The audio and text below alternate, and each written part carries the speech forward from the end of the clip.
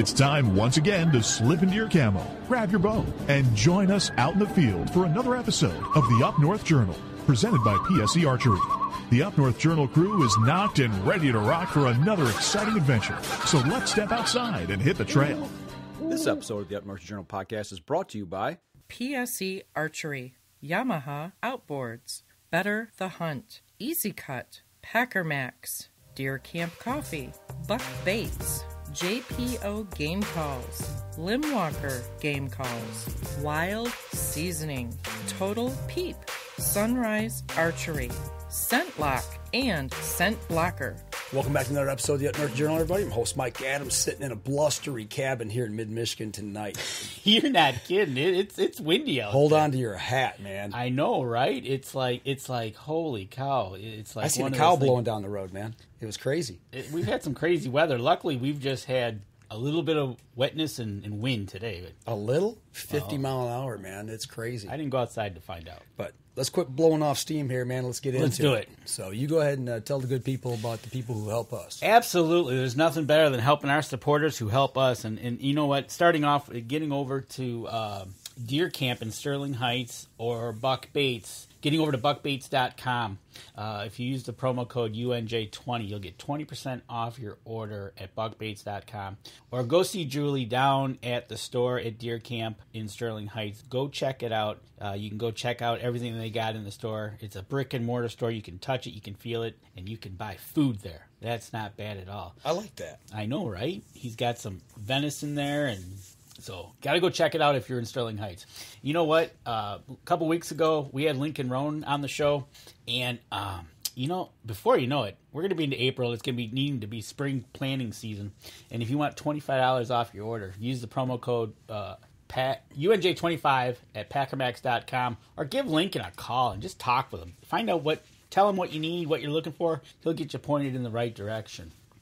And nothing better getting those calls ready. Predator season's still going on, you know. Absolutely. Turkey season's coming up, too. And there's nothing better than getting over to JPO Game Calls and getting 10% off your order when you use the promo code UNJ10 at JPO. And You didn't give me the slide to put up this week. I thought I sent it to you. Oh, no, I didn't. No, you did not. Okay. We had them on the show a couple weeks ago. They are now proud supporters of UNJ. WildSeasonings.com. You use the promo code UNJ2021. You'll get your 10% off your order. You got to try this stuff because it's a seasoning that we tried, and it pops. Dude, it's out of sight. It is, isn't it? It's well, I'd say something, but I get in trouble for saying it. So Right? I described it in a certain way. It makes your mouth explode. It does. It does. So, you know what? It's Thursday night. It's the third Thursday of the month, and that means only one thing at Up North Journal. It's Yamaha night. It is. And there's nothing better than having on a Yamaha Pro Fisherman, and we're going to talk fishing. The season's coming, fast approaching, so let's go over to Wisconsin and talk to Josh Blosser. Hey, Josh, what's going on, man? Hey guys, how you doing? We're tying things down over here to keep things from blowing away, but other than that, we're doing good. Actually, I think we got something for Wisconsin blew this way. We'll send it back to you. Yeah, I was gonna say I hear you. Yeah, we've been dealing with those winds too. It's crazy. It is absolutely nuts how windy it is right now. I bet the water's pretty choppy for you guys right now. Yeah. Well, what open water's around here? I'm sure it's rocking pretty good. Is there any open water at all to be had right now? Yeah, there is. So, like, my home body of water here, Lake Wisconsin, the Wisconsin River runs through it. So it actually opens up fairly early, I guess, considering inland lakes. But a lot of the main bays still do have ice on it. So there's limitations. But luckily for us, I guess, there's a handful of ramps all the way around the lake. So there's definitely access. There's definitely great fishing going on right now. I know guys are out. I personally have not been out yet, but there's been a lot of guys out already catching some walleyes and saugers. I know here in Michigan, Saginaw Bay, we're getting the ice shoves coming up on shore right now. But the Saginaw River itself, man, I've seen boats on it already, people fishing, trying to get some walleye. So people are starting to get out there. It's that time of year. Yeah, absolutely. It absolutely is. And, just north of us is the Fox River running into Green Bay there. It's not quite at its peak, but, there's a group of guys up there that they work so hard to open them launches up as soon as the first warm front comes. I mean, they've got pumps, chainsaws, everything out there, and they do everything they can to start getting boats in the water, and them guys are catching, I'm hearing of 70 fish days already up there. They seriously take chainsaws to cut their way through the ice. There's definitely a group of guys that put in a lot of time in opening the ramps well before than if you just let Mother Nature take their time or do work its course. Yes, there is definitely a group up there that they put in a lot That's of awesome. Work and effort. Yep, to get them, with the current, it goes right. The dam's right there, so Nice. They basically anything to loosen ice, get it up, it gets out of there quick, and they got open water to go fish. That's hilarious. I've seen them use chainsaws for like sturgeon spearing, cutting the big holes for spearing. But man, they want the ice to go away. Yeah, right.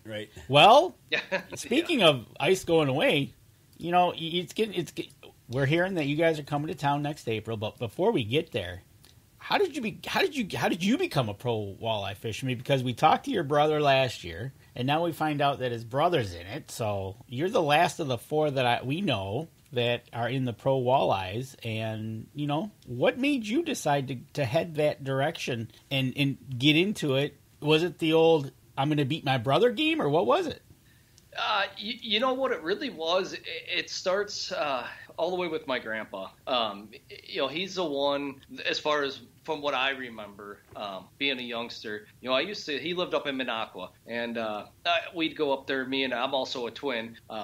So we would spend a month and a half just up with my grandparents in the summer when we were out of school. And fishing was his thing. He was a diehard fisherman. And what we did was basically we had a bunch of chores to do around their house, mowing the yard, whatever. Once we did those daily, then our reward was we got to go out fishing with Grandpa. And so as far as fishing goes, that's really where that came from. Now, the tournament side, I would probably have to say started with my dad.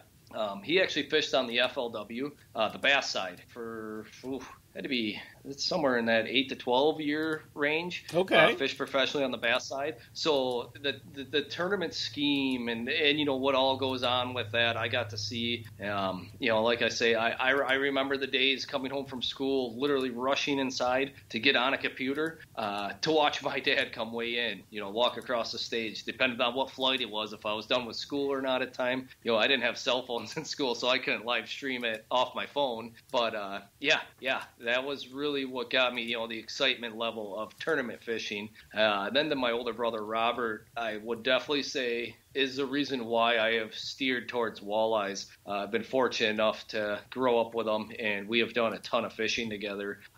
His passion went that way, and I kind of just followed right along with him. And kind of ever since that, the story's done. I do love bass fishing. I do. I admit it. There's not a lot of walleye guys that will say that, but when I go fun fish, I usually fish for bass. But as far as the tournament side, yeah, okay. I'm 100% walleye guy. So you got a little family gatherings must be interesting. Got to admit, it's not going to lie. There's a little competition there. We talked about this in kind of our warm up talking to you. As you go down that path of being that professional type of person, getting into the walleye or bass or whatever you might be doing, how important is family to you getting into and doing this? Because you're traveling, you're doing tournaments, you're away from home. Talk about how that affects you, the support you need and you get. Yeah, it is everything. To be able to do this, like after every tournament, I am thankful for how blessed I am to be able to do these tournaments, because it's a lot of work. It's a lot of work on myself and any tournament angler. They know that. But your family that, and mine unfortunately cannot travel. My wife works. I have a 2.5-year-old daughter. And, when I'm gone for that week and a half, my wife holds down the fort. Without them, this wouldn't even be a thought. It wouldn't. And the support too. It's not just I'll do it. It's they support what I do. They're excited for it. They watch all this stuff. They watch the weigh-ins. They're paying attention. The best time is when I get off the water and I get to Skype my daughter. Every day we try to do that. When I'm fishing late, I take 5 minutes off in the middle. Once I find service on a body of water, just to Skype my daughter. So the family aspect is 100% so important to have the support behind you. So you are allowed and capable of going out and concentrating on your task at hand, for that particular tournament, which is go try to win it. That's got to be huge because, there's so many guys. We know on the hunting side of what we're doing that family can make you or break you. It's either there or it's not, and if it's not, it can cause huge issues. But to have that kind of support, that's got to make you feel more, I would say, even more confident out there on the water, knowing you got that support behind you. Yeah, it does. And, my little girl, like I said, she's 2.5 years old. She's getting to that age where she's really picking up a lot of things. And, my tournament jersey this year, I had one made for her. And one of the proudest days, it was Valentine's Day. She got her little Valentine's gifts. Me and my wife got her. One of which she's a big Minnie Mouse fan, and got her a sweatshirt with the little ears and stuff. She loved it. So she put it on, and before we left, she was saying, "Daddy's jersey." And nice. I'm like, I kind of half heard it. I'm like, what? I'm like, oh, the jersey, because I had just given it to her about 2 days before. Uh-huh. And she insisted on wearing that jersey over the top of that brand new Minnie Mouse sweatshirt that she went crazy for. And that was pretty cool. I'm like, it's awesome to see your little girl in your tournament jersey. We got that picture up right now as you're talking about it, and awesome. It's one of those things that you're going along, and little things like this, they're going to last memories. And one thing nice about technology, if they're we also have their bads about it, but right. But it's that being able to be connected, whether it's through FaceTime or Skype or whatever. That moments instead of going when Daddy would leave back in the day, if he couldn't get to a payphone, that was about it. But now look at that. You hope to find signal. You can spend 5 minutes face to face, and it just recharges your batteries. Oh, 100%. It makes a big difference too. It does, like you said. Like that's your fuel. To get that. 5 minutes is nothing. I'm sure we've been talking for longer than 5 minutes already. It feels like we just started, and it's a short amount of time. But to see your family for that little bit of time, like you said, that's the fuel. And for you to hear them say, we love you, Daddy. Go get them. It's like that's kind of why you're doing it, is to make them proud almost, and they support you 100%, good or bad. And I love that I have a supportive family. Absolutely, and that's one of the things we wanted to talk about with you tonight is getting that aspect of what is needed in support wise, because truthfully, you're in you're not in a team aspect, so it's up to you to figure it out and try to win the tournament on your own. Well, I think a lot of people, just in general, people maybe watching or listening to the show, they maybe have that dream of being out there on the water and being a pro fisherman, or maybe in the hunting realm, being on TV, and having videos out and stuff. But in reality, a lot of people really don't know what it takes, and the sacrifices, like you said, Josh, that the family does make. It's huge. Yeah, it is. It is huge. That's really the best way to put it. And I'd be lying if I said it ain't tough sometimes. It is. It's part of it. Exactly. Go ahead. Sorry. No, go ahead, because I think it's important. We're trying to get, in that aspect of, there's a lot of work that goes behind the scenes. You get a little bit in front of the camera, or you get a little bit in front of the video or voice, but there's a 95% behind the scenes that takes a lot out of you. And that's the thing too with it. It's not just my time on the road, so to say.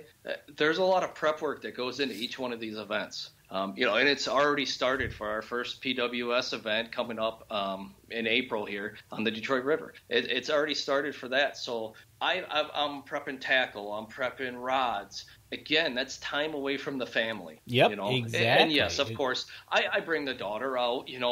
But realistically, when I'm doing that, you're not getting a lot accomplished like you need to.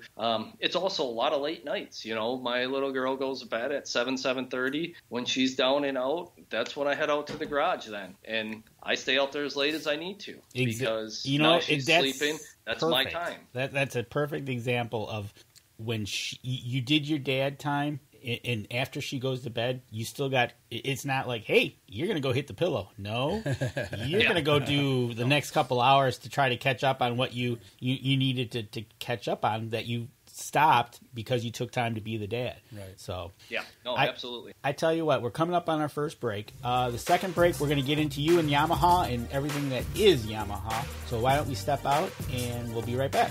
All right, we'll be right back after this, folks. PSE Archery has reinvented the way you buy bows.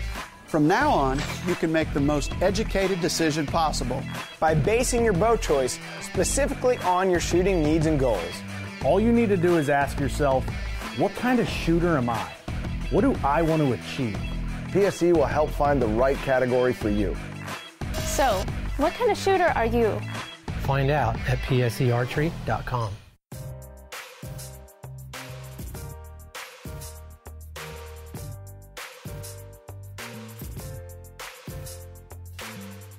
Welcome back. Second segment of the show, talking with Josh Blosser over in Wisconsin, talking about Yamaha. Right, exactly. And first off, Josh, if anybody wants to follow you or check out how you're doing, can they follow you on Facebook and all that?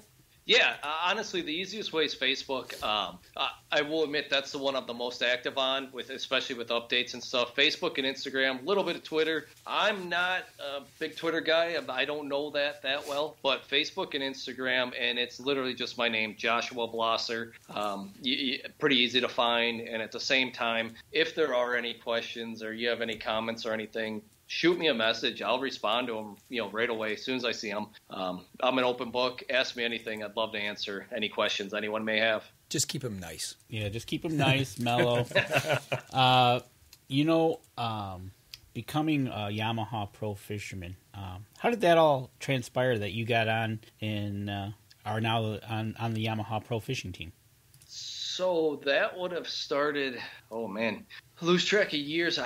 I've been with them for about 7 or 8 years now, and they're my first sponsorship, and I've never looked back since that day with them.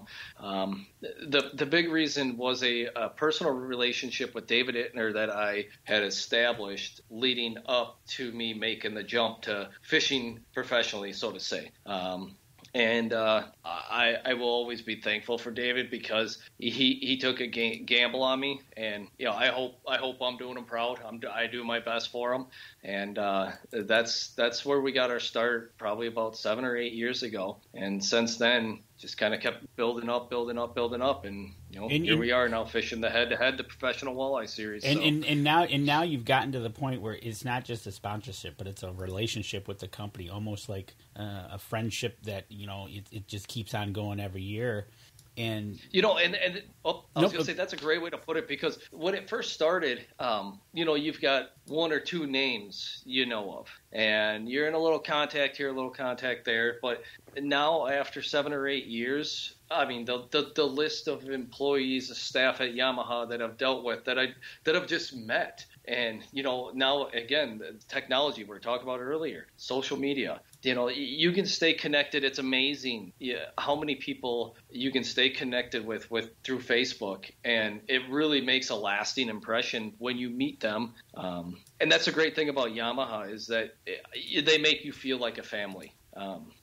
You're not, I hate to use this reference, but you're not just a number. Like I am Josh Blosser to them. I'm not just some guy, which it's a good feeling. It's a great relationship. And we're kind of, as we're into our second year working with Yamaha, we're kind of finding that out as well. Learning you guys on the walleye side, on the bass side, Brandon Palahniuk, and you guys putting it all together.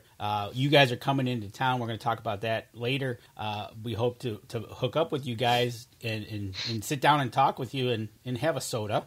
And but what motor are you running? Let's talk about what you got to power you down the Detroit River this year, or gonna have. I'll be running my my F300 offshore. That is the only motor I've ran since I've been with Yamaha, and I cannot say enough about the reliability. Honestly, there's so many good things you can say about Yamaha motors. The reliability, I can just keep saying that word over and over. It's amazing. It is simply amazing. I have had 0 issues, and yes, I'll knock on wood, just superstitious, but I have had 0 issues with any of my motors. They are incredible, and the performance of them, obviously, second to none as well. But, a lot of these tournaments, when we're making 60, 80, heck, it was making 100-plus mile runs one way, you want to be confident that you're going to be able to make it back to the dock or the landing when you're doing that. And it allows you to go fish, because I 100% know when I turn that key,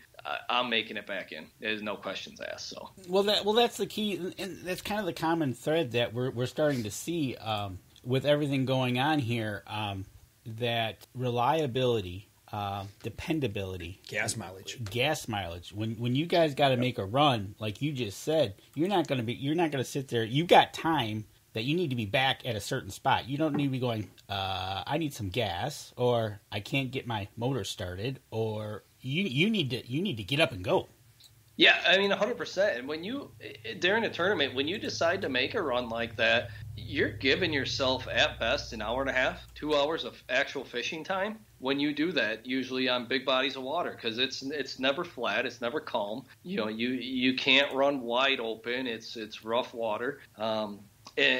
And you have to capitalize on every minute of your fishing time. So like you said, you can't be worried about having to go fuel up. Or even if you're making that extraordinary of a run where you can't sit there and fill up an entire 60-gallon tank. You need to know, hey, if I splash 10 gallons in, I'm good. I know it because of my fuel mileage, the great fuel mileage I get. I'm good to make it back. So you can basically do a splash and go in that situation, and it's the confidence of all those things that allow you to actually go and attempt those runs. And when you do those runs, it's a zero or hero type of run. So that's how you win tournaments, is taking the chance and laying it all out there. That's a good way of expressing that. We've talked about all the little keys with Yamaha, all the things that make Yamaha what it is. But when you put them all together, and just what you said, you've literally got, minutes are ticking, and you've got to get somewhere, fish, and get back, and you're laying it on the line. That says a lot. Yeah, it really does. There's not a lot of guys that are willing to make that type of a commitment to just call it 100-plus mile run. It almost, even myself saying it now, it almost sounds ridiculous in an 8-hour tournament that you're going to run. You got 200-plus miles in travel, and you're also going to fish and catch your 5 biggest fish. It just doesn't sound like you should be doing that. But again, with the reliability and the fuel mileage, it allows you to do it. It really does. It brings it into play.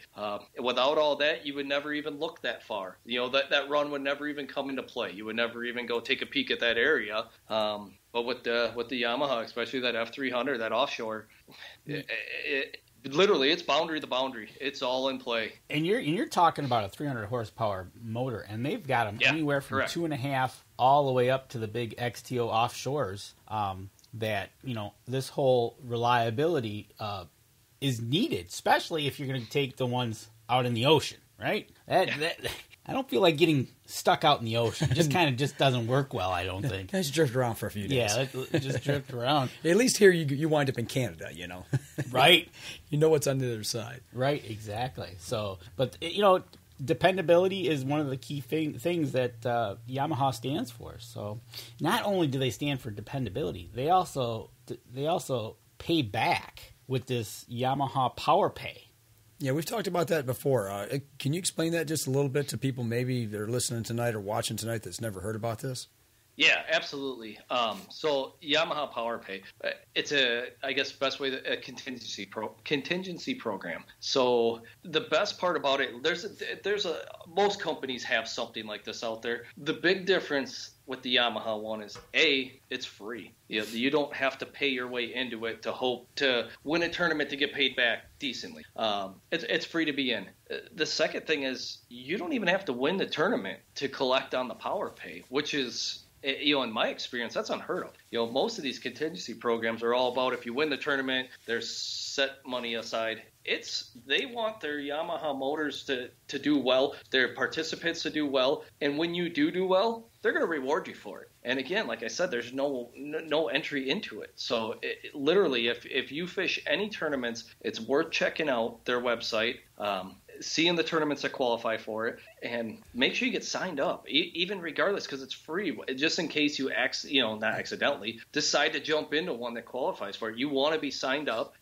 That way you can collect your money. You're right, and we have the website up on the screen while you're talking about it, Yamaha PowerPay.com, and the scroll has got what they've paid out. And like you said, you don't have to win the tournament. There's somebody in 31st place. 31st place, 13th place, 14th, 22nd, and they've got some money. It might be it's just a couple $100, or it might be a couple thousand, depending on what tournament and where they're at. But for free, why not?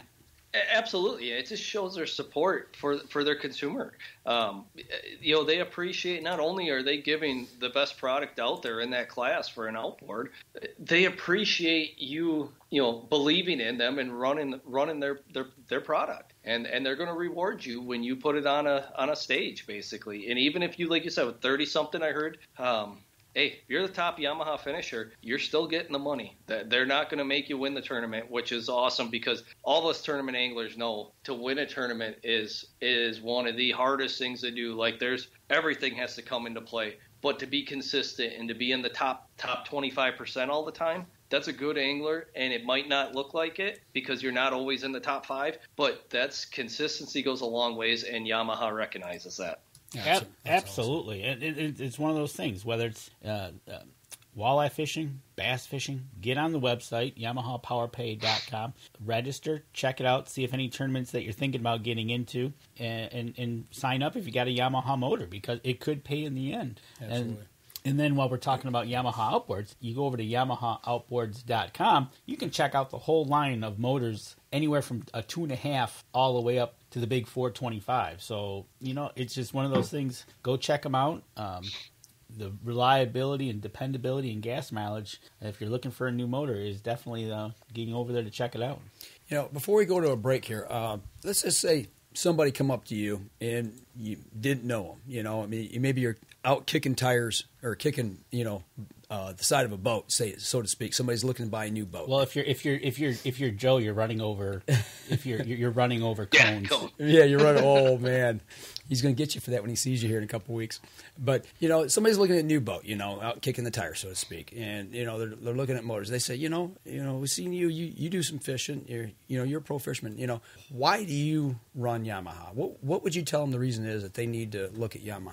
Yeah, absolutely. When I'm at boat shows, whatever it may be, talking to anyone in the general public, there's 3 big points that I always make. And the first one is, again, what I harped on earlier, the reliability. Mm-hmm.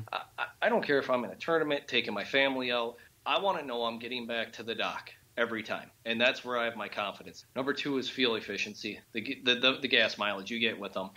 In my opinion, from my experience, what I've seen, it's second to none. And again, that's keeping dollars in your pocket, whether it's recreational, tournament fishing, recreational fishing, it doesn't matter. You have to start them motors. To be fuel efficient is a big deal. The third thing I tell people is, I said, you know what, if you line them up side by side, same hull, maybe it may not be the fastest one. It might not. In some cases, it will be, but it may not. But if you want to give me the fastest, and I don't know if I'm coming home and what that's taken out of my pocket for fuel, then you know what? Maybe Yamaha's not for you. But as far as reliability, fuel efficiency, and performance, there's only one that checks all 3 of them. And that's usually what I tell everyone, and that's why I've been with Yamaha since day one.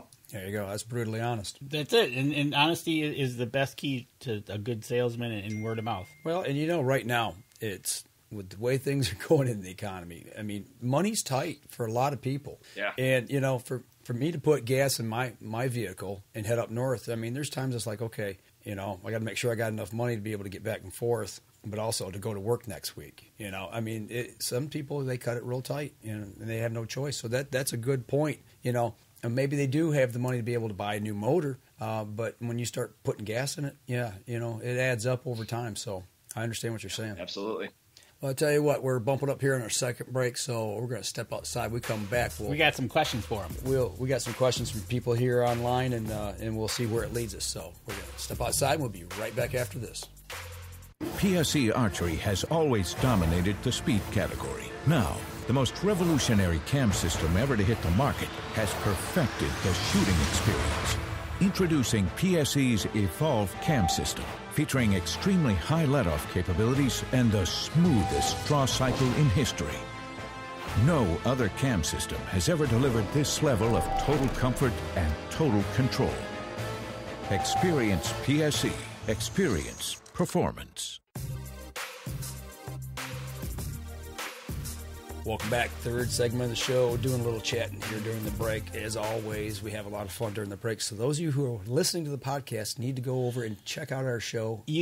Everybody that's listening on the podcast, you got to go check over the Facebook or go check over YouTube, like Mike says, because there's a lot of things visually when you see what we talk about, and when we bring up the websites to look at the PowerPay, the Yamaha outboard motors. It just gives a whole different aspect of whether you're just listening to it or watching it. Right, absolutely. Absolutely. All right, we've got a couple questions here for you. First thing, you look at a tournament site. So you're heading to a tournament. What's the first thing you're going to look at? Probably the boat launch. Right? do you do a lot of pre-scouting from home on using your maps? Yeah, absolutely I do. And I'll answer that question, I guess, kind of how I perceive it as far as and hopefully I'm right here with whoever asked that. When we have a tournament location come up, especially one I'm unfamiliar with, the first thing I do is I lean on my electronics technology, navionics. I literally look at the lake, zoom way in, and I start just studying contours before even knowing anything about the lake. I just start looking. And then I'll start the research on if there's a river through it, what end does it run through, where's the current running, start really fine-tuning that. But the first thing, I just want to see the layout of the lake. Is it a giant bowl? Does it have multiple structure? Start to get an idea, and it almost gets me in a mindset like, okay, this is just a huge bowl, huge, reservoir type deal. Now we need to start worrying about X, Y, Z compared to a lake with multiple, mid-lake humps and da-da-da-da. So that's where I always start off. I always go to a contoured map and really study the whole lake and then start trying to put the puzzle pieces together like I'm there even before I'm there. Okay, so that's going to lead me into my next question. Okay, you're heading into the tournament. What's your favorite type of walleye fishing first? Technique-wise? Yes. Sure. So my favorite would probably pitch in plastics, casting. Honestly, if you asked me that question 2 to 3 years ago, it was always, and it still is, it's a close second. It is, because I love it. It's open water trolling. That's kind of where I got my start, where I felt like my strong suit was when I was young and kind of coming in. I guess one of the first things that kind of clicked for me. But as of late, I love pitching, casting to specific spots, specific fish, especially on a spinning rod and reel. That one-on-one combat, feeling the bite type thing. There's nothing better when you get on a good casting bite. Yeah, it's pretty fun. All right, so obviously you're making plans coming to Detroit, so you've been kind of studying where you're going to be at and whatnot, and you kind of you're building a game plan in mind then. Yeah, absolutely. And honestly, I've never been out there. Last year was my first time even in that area, fishing Lake Erie. And I did the same thing heading out to Lake Erie for the NWT Championship. Basically came out with everything, expected everything, and I had a blast. It was so much fun. So it's incredible fishery, and just from that little sample I got, I can't wait to fish the Detroit River. And I'm preparing it. It's a river, and in my opinion, with a river, there's a lot of your general tactics. Like vertical jigging is going to play a huge role. And I think our PWS, the Professional Walleye Series event coming up here. But there's a lot of other things, hand lining, for instance, on a river. You can't ever rule it out. It can really be a player, and I do like the hand line.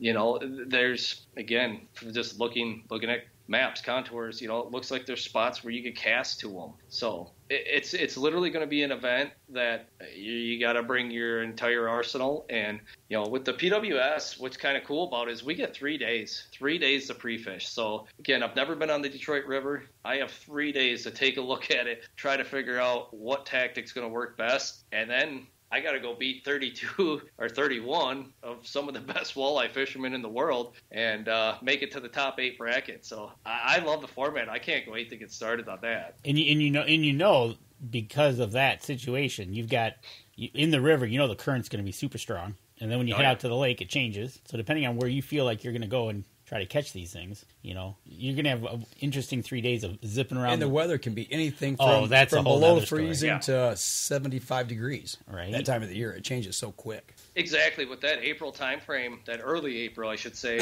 that's flip a coin. Like you said, it could be 60, 70. You could be in a T-shirt, possibly shorts even, or it could be the other way. It could be 20 easily, and you could have 2 to 3 inches of snow on the deck of your boat.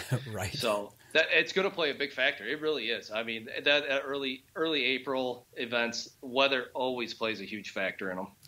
We talked to Joe last time about that event coming up, and he explained it a little bit, the format and everything. For those who are watching or listening here, can you explain kind of the rundown of the way that works compared to other tournaments? Yeah, so this is going to be a unique experience with the Professional Walleye Series. It's 32 anglers. The big thing with that is we have 5 qualifiers and a 6th event championship.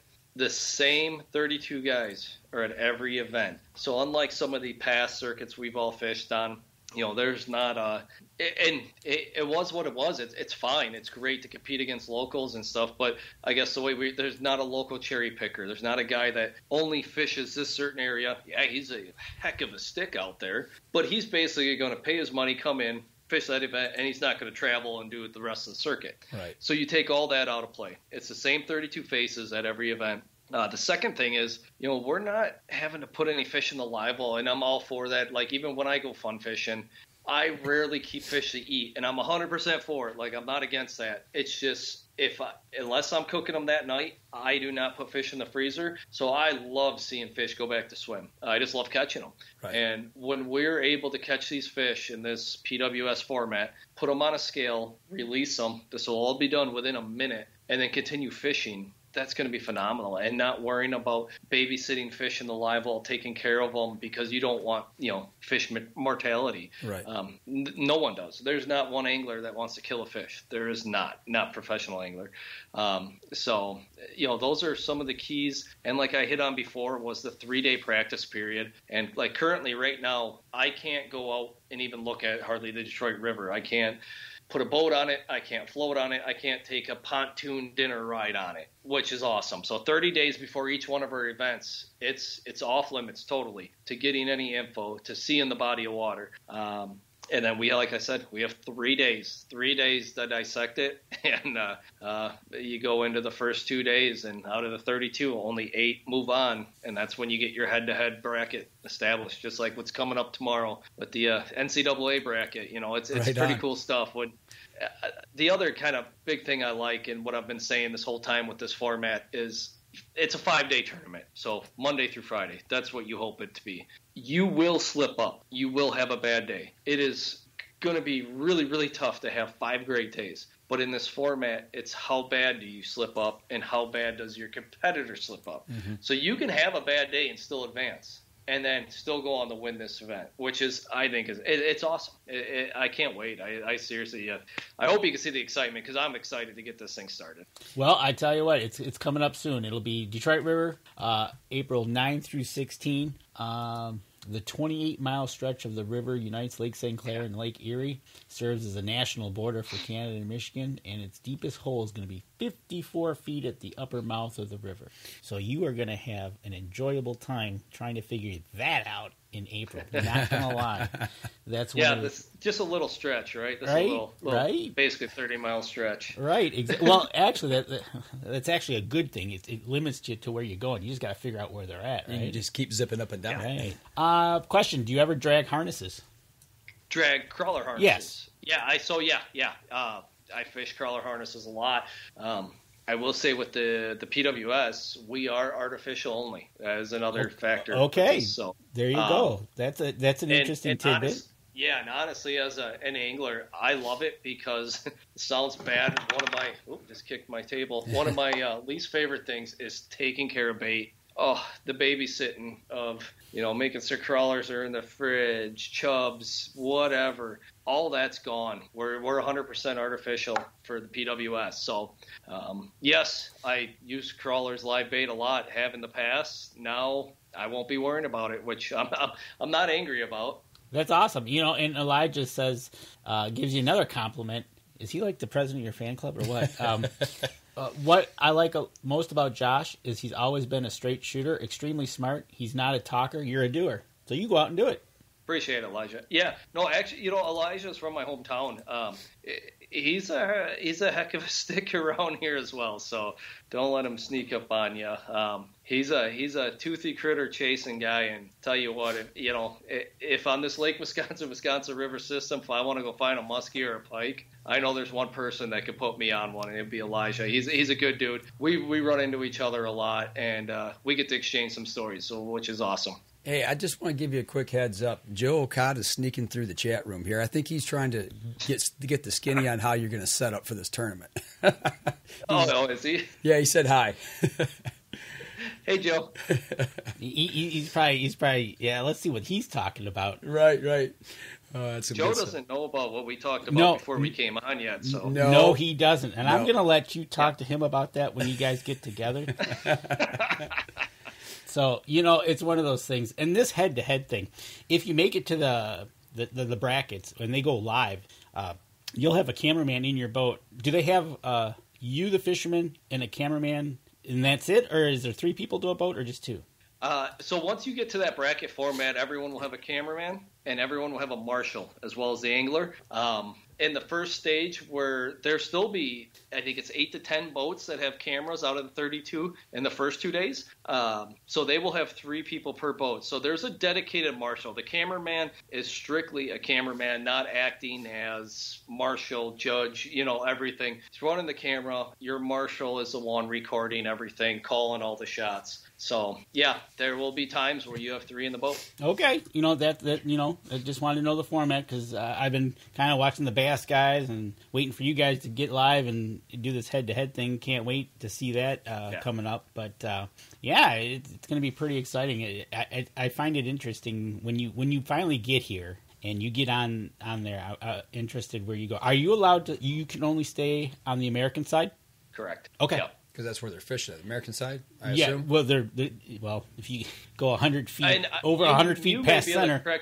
Is that what it is? Well, typically right down the middle of the river. That's the border. So, but right now you're not allowed to go. I mean, we're not, without a special visa, you're not allowed to even go into Canadian waters, correct? Right now, there's no, it's restricted travel to Canada. Yeah. I couldn't just pack up and go to Canada right now. Correct. Yeah. So we're straight on the Michigan side. Okay, that's good. Just stay there, unless you want a pretty little uniform. I hope that's where we should be. Like I said, I've never been there, so but honestly, that's a good thing for me, I guess, because basically it cuts the river in half. Right. It's half as much to look at. I know I can't go over to the other side, so concentrate over here. Even though there's something tempting and. From what I hear, it's pretty decent on that side, but we got to fish this side, so we'll make it work. And that's where dependability of your motor is going to come into play because you don't want to go drifting. That's right.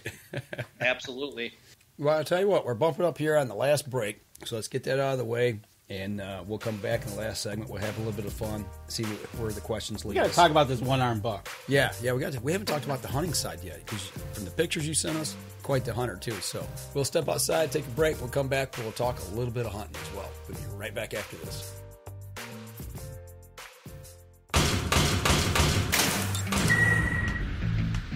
Acceleration is part of PSE's DNA.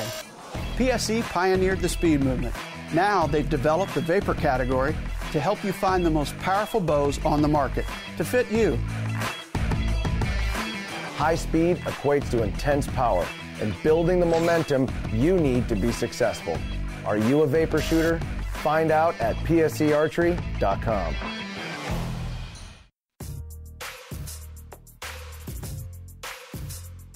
Welcome back. Last segment of the show. Again, got a little dicey there, didn't it? If you gotta if you're listening to the podcast, you gotta watch the Facebook Live, because what happens between the segments is just priceless. Sometimes good stuff. It's only instigation at its finest.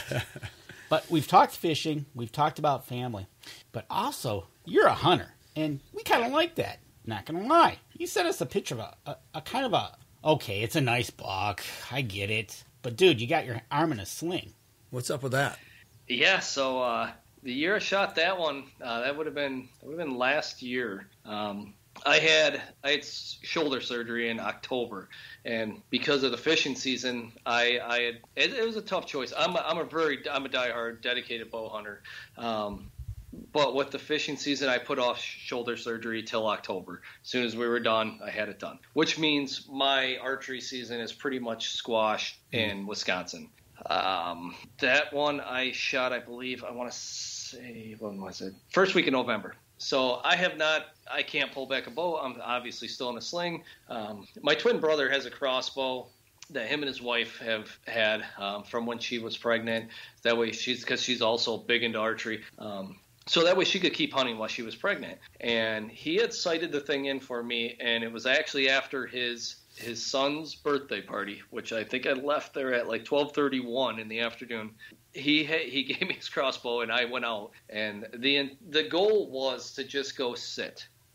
Sit knowing you may have a chance, but I was kind of losing my mind not being out in the woods. Right. And, like I always say, with archery hunting especially, it's not all about seeing a big buck and shooting it. It's everything that's going on. There's the woods is so alive in that time of year. Yeah, absolutely. That it's just so enjoyable to be out. It's the experience. I needed that. Yeah, exactly. And I needed that. I've been, that brace I had to keep on for, I think it was a month and a half for 24/7, sleeping in it, everything. I just had to get back to normal. That's who I am. And so long story short, I went out, and that deer I had seen for the last 2 years, kind of watching them grow. One of the very few deer I even named. I don't name a lot of deers like a lot of people do, but that one I saw all the time and did. And I knew exactly who it was. And I think I sat for an hour, and he gave me a 20-yard shot. My brother. Hold on. You're using a crossbow. How does one pull a crossbow back with one arm? Yeah. So my brother came up, and he was with me, and he cocked it before he left. No way. Oh man. So nice. So So hold on. So you have to give half the credit to your brother?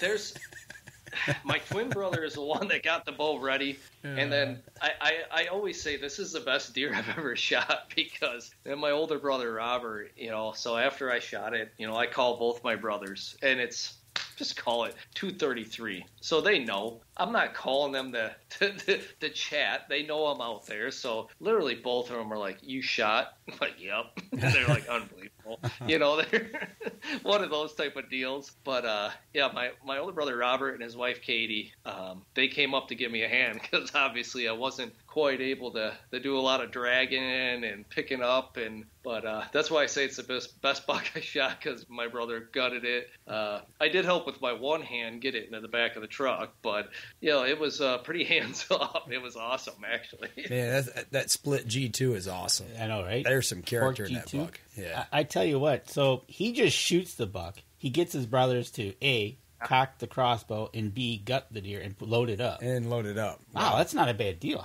That's pretty good. Sign up for this program. Yeah, exactly. I need to get that sling out again this coming year. There you go. Maybe that's it, right? Maybe the deer felt sorry for you. Yeah, it probably did. Well, you sent us a couple other pictures. You're in an airplane flying somewhere to do a hunt. What's up with that? Yeah. That looks pretty cool. Yeah, to date, that's probably the coolest hunt I've been on. Me again, Robert, two of our other close friends. We did a do-it-yourself drop camp hunt up in Alaska for caribou. Nice. And that was an experience. Kind of to start off, you get in that picture of me in the plane. So the weather was terrible, windy and stuff. So our transporter, he actually took 3 of us in one of his bigger planes. That's his bigger plane, if you can see how much room's in there. Yeah, you look like sardines, all right? Yeah, and I don't consider myself a small person. I mean, I'm about 6 foot, 200 pounds, but it's pretty tight. So he flew 3 out of the 4 of us. Robert was the one that stayed back. He basically got us a little closer to the hunting grounds because of how bad the weather was. We couldn't take the little plane to get us all the way there. The next morning, he flew Robert all the way there, then came to this halfway point he dropped us off at that we camped out at and flew us all together. We were allowed ourselves, our rifle, and 50 pounds of gear, and that was it. Wow. That included your tent, everything. It was an incredible experience. It was awesome. And I think I sent you a picture, too. We tagged out. All 4 of us did. And it's one of them deals. We're out in the middle of nowhere. So we have, it's not like hey, we're done. You want to come pick us up? You get dropped off this day. We'll see you in a week. And you get picked up. Yeah. But if the weather's bad, it might be 2-3 days later because of these little planes. So that picture is one of my favorites. I don't know if you guys have it up or not with the 4 of us holding our caribou. You're allowed 1 each? Correct. Yes. Okay. Yeah, we were done. Yep. But basically, we had a lot of time. There's a lot of meat care that go into that. We went to work. We built a meat pool out of the resources there. We had one guy brought a small little tomahawk / axe. There was a lot of manual labor going into that as we're, treating the hides. We're taking care of this and that. The meat, we're hanging it. We're rotating it. But at the same time, we had time, in my opinion, it's a pretty cool picture. Yes, we had our phones with us. No, we had no service, but we were able to take pictures. So what happened on that picture was I was setting it up with rocks on the other side of that creek. Okay. And we'd start the timer, and I'd sprint across that creek, and everyone else was in position. And I'd try to grab my rack and make it look decent, and quick hold it up and smile. And it was like that. But again, we had nothing but time pretty much at that time. So it was fun, and we got some cool pictures. We had a blast. We did. That's one I hope comes back around sooner than later. That was an experience for sure. Well, when you said you're limited on the weight of gear, did all 4 of you sit down and methodically plan, okay, I'll bring this, and then I'll bring this, so did you all work that out so you didn't have multiples of the same thing? Yeah, 100%. I mean, when you're 55 pounds of gear, that's not much at all. That's hardly anything when you consider, you set your rifle aside. Now, everything else, that includes your food. I mean, MREs, whatever. That's your jet boil to cook that type of stuff. Right. So, yeah, we definitely did. We basically made a list of shared essentials and then divided it out. Okay. And, you're bringing the water bladders, you're bringing this, you're bringing that. That way we weren't, there's no need when you're up there for more than one jet boil, realistically, unless something happens, but then now you build a fire. Right. So, we divided it out, and it was an awesome trip. We in my opinion, we nailed it. It was fun. We had everything we needed. But then we were successful, which was great to have fresh meat. Obviously, when you're on a hunt like that, there's nothing more rewarding than taking a backstrap and cooking it that night. So right on. And did you have any visitors, as in bears? We did not. We were very prepared by that, and you have to be if you go up into the tundra in Alaska. We had no bear visitors. We had a moose come through in the evening that we could hear as we're sleeping. They're not the quietest animals, so it came through pretty close. We found out later, once we got back to the Fairbanks area, we actually became friends with some locals there.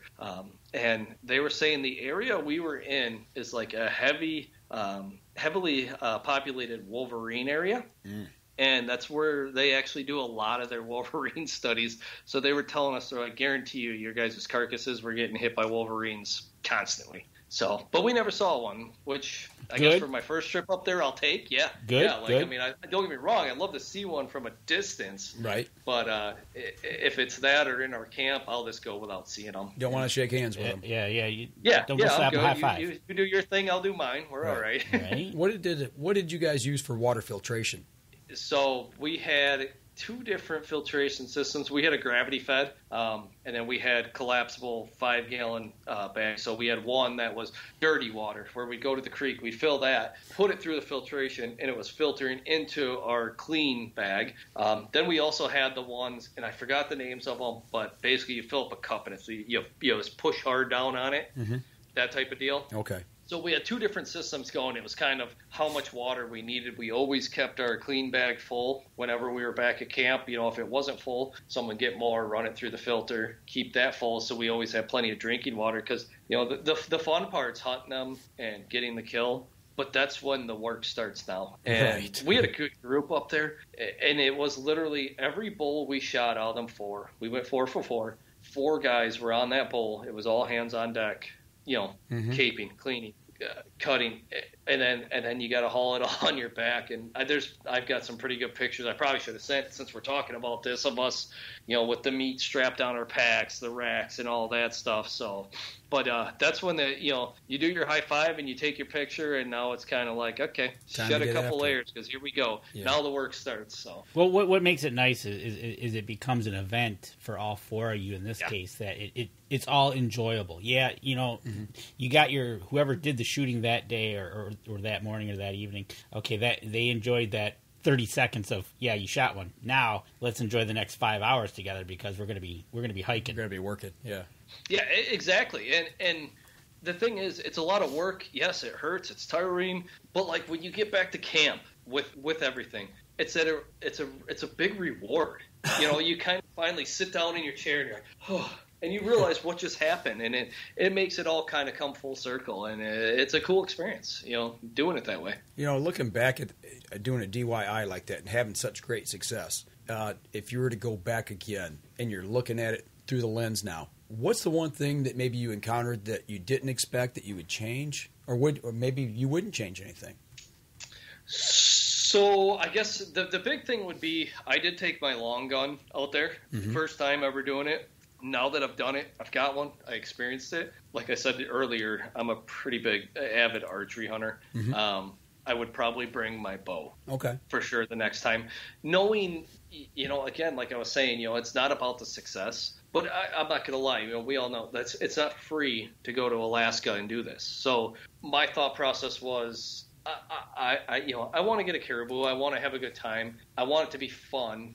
I don't want it to be frustrating my first time going. Where now my second time going, I would love to bring my bow. It's not going to be frustrating. I don't feel pressure. Like I've already shot a caribou. I don't feel pressure to shoot a caribou. It would be awesome to do it with archery though. Right. So that would probably be my big change was I'd bring the bow. So speaking of that, the distance you shot with your rifles was roughly 200 yards. Do you think you could have closed the gap to within bow range? So, no, not on that one. So the thing with the caribou is they, at least the time of year we were there, they just don't stop moving. They have their A to B and they're going. We actually, real quick, I'll try to tell the story. We spotted this herd coming over. It was like 2 ridges over, and kind of where we've been seeing them, it's like, okay, they should be right here. We saw the bull I shot. We did not see that. We saw a nice bull in that herd. So me and my buddy Kurt, we went up this. Again, you call them ridges, but it's more than a ridge. It's quite a hike. It's a range. Yeah, it took me 30 minutes and I half jogged it and I was about to pass out when I finally got up there. Just because Kurt had his stuff ready to go and he took off and I was scrambling in my tent, packing my bag, trying to get everything ready, to go do this hunt. So I kind of half jogged and I was ready to die when we got up there. And basically we sat and like the first 15 minutes, these caribou should have been on our lap and they weren't. Like, what happened? Sitting there and all of a sudden I looked like up to my right. And it ended up being a different herd. They came right on us. And the bull I shot was in there. And never presented a shot. I actually ended up having to strip my backpack off and everything and start sprinting down. It was like a 2-tiered area where we were on. And they came so close that it blocked a good shot. So I had to sprint to the end. Like I said, I shedded everything and ran down and caught them as they just came out and quick laid down prone, found them and put a good shot on and dropped them right there. Wow. The unexpected happens. Yeah. Right? Yeah. Right. It's one of them things where you always have to be ready for anything, you really do. That's like in archery. Yeah, whether you practice, every shot possible, behind you, turning, twisting. You never know. You never know what's going to happen. Well, if we got a second, I mean, with that said, my last 3 shots when I shoot at a target is always with fingers. I shoot a release. It's always with fingers. Well, that one time happened. I forgot my release. Didn't know it till I got up in the stand. I had changed pants from a morning hunt to an afternoon hunt, and I sat there and I shot a nice buck with fingers because I practiced. I know where my bow shoots, and it's totally different. It is not right on compared to a release when you shoot fingers. But I did my last 3 shots every time I shoot is with fingers, so I knew where it shot, and I was able to kill one with fingers. There you go, guys, gals. Good advice right there. You know, we're getting close here at the end of the show, but I want to pop this picture up. You call it the twin bucks. I want you to explain that. Yeah. That's a cool shot. Yeah, so that's my twin brother. I know exactly what picture you're talking about there. Those deer were shot one day apart, and one was the day before our birthday, and my buck was on our birthday, which also was Thanksgiving, November 24th. That was it was a pretty special year. We've really never doubled up quite like that.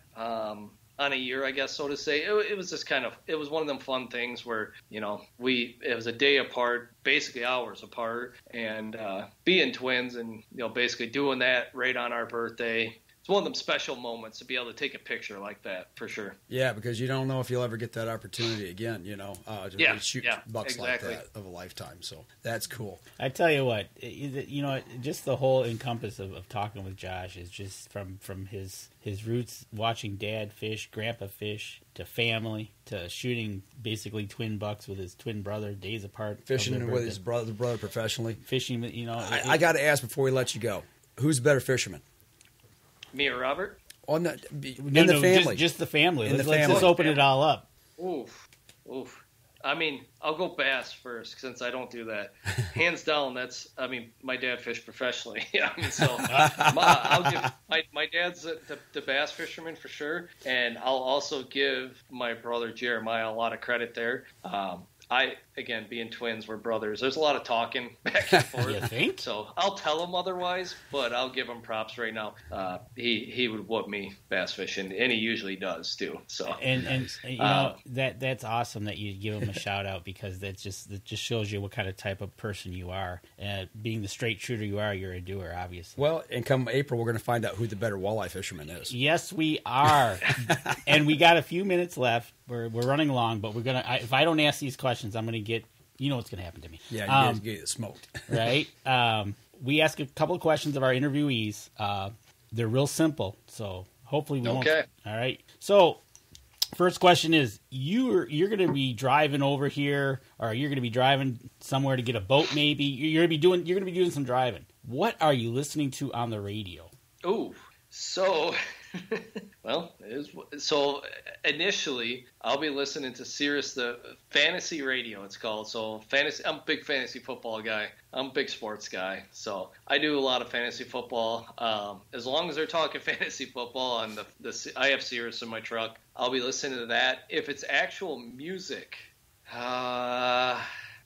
it'll be a mix between probably like 90s rock, the grunge. That's okay. Kind of like Nirvana, stuff like that. Okay. I'm big into. There you go. Or same 90s, early 2000s, hip-hop or rap. I also don't mind that. So okay. So you're listening to that music. You're driving in your truck, or you're listening to which quarterback you're not going to start in fantasy football because he's injured. You reach over. You got a favorite snack. What's your favorite snack you're going to reach over for?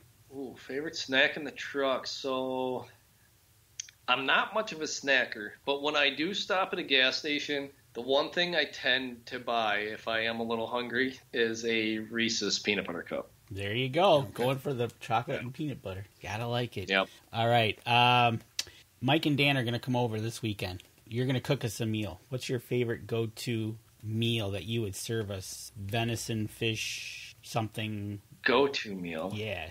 That you would say, you guys are going to love this stuff. I would say I would probably do steaks. I would probably do steaks on the grill. Man, we are going because Joe's going to cook his steaks. Josh is going to cook his steaks. We're going to Wisconsin. Honestly, I was going to say crab legs, only because, like, if I was treating someone, like, I would want to do something like that. But, like, it's I can't, like, act like we get them fresh in Wisconsin. We don't, but I can get them fresh. You know, they're frozen, but they're really good. I do enjoy making crab legs on the grill as well. So we could do surf and turf. Why not? We'll do crab legs, some king crabs, and steaks. Some fillets. There you go. We could pull some. We'll get some live crabs from Myers. We'll put them in a cage. We'll pull them out of Green Bay, and we'll say, "Look what we caught." And we'll have everybody going berserk. Yeah, right. That'll work. Okay. Last question. We just had a great meal of surf and turf. We're going to sit down by a fire, and you're going to tell us a story that really resonates within you about you, of something that happened or that comes right to mind. What would it be? There is one. It's pretty deep too. There's a local state park here that I was hiking one day, and actually, I guess there's not a lot of detail that needs to go into it, but there was a young girl who was struggling with life and basically went off the edge. And I had happened to hear her down there. She didn't. She was still alive. And yeah, that one. Oh, you were at the right place at the right time. Correct. Yeah, exactly. And was able to call for help, and yeah. Proud of you. Good Samaritan, job, man. Good job. That's an awesome story. That there is times when you need to be in the right spot. Anybody at the right time. They need to do the right thing and lend a helping hand. And lend a helping hand, or make a phone call, or even just talk to the person if that comes up. That is an awesome story. It's exactly what it was. It was a tough situation, but I'm thankful I was there because. I don't know where it all turned out, but I know she was okay after that. I mean, considering what happened. Right. So, yeah. Good. Great story. That's awesome. All right. That's it for our questions. We've taken enough time with you tonight. One last chance. Get over to YamahaOutboards.com. Check out also Yamaha PowerPay. And if you want to follow Josh along, get on Facebook, Joshua Blosser. Check him out on Facebook. Like him, share him, follow him. He's going to be going head-to-head here in April. We hope to see him live. Well, we hope to see 4 of you guys in the final 2 days. Right on. That'd be fun. Well, I tell you what, we're going to wrap up the podcast portion. Hang on with us just for a minute, and we'll continue the live stream for just a second. But for those of you on the podcast, don't forget, go over to his Facebook page, all of his social media, give him a like, follow, and share. Do the same for us. If you're listening to us over on iTunes, give us a review over there. That helps us. It helps the people who support us. That'll do it for us this week. And next week we got Bobby Vargas. The one and only from PSE Archery. The one and only, my buddy Bobby. We're going to be talking about some new bows from PSE, and since we didn't see him at ATA, we're going to sit down with him and enjoy a good long conversation with him. Oh, yes. All right, that'll do it for us on the podcast this week, folks. You all take care. This episode was brought to you by PSE Archery, Yamaha Outboards, Better the Hunt, Easy Cut, Packer Max, Deer Camp Coffee, Buck Baits, JPO Game Calls, Limwalker Game Calls, Wild Seasoning, Total Peep, Sunrise Archery, Scent Lock, and Scent Blocker. Thanks for listening, and join us again here next week. Until then, remember, as we always like to say, if you're out on the water or in the woods, shoot straight and be safe. Until next week on the Up North Journal.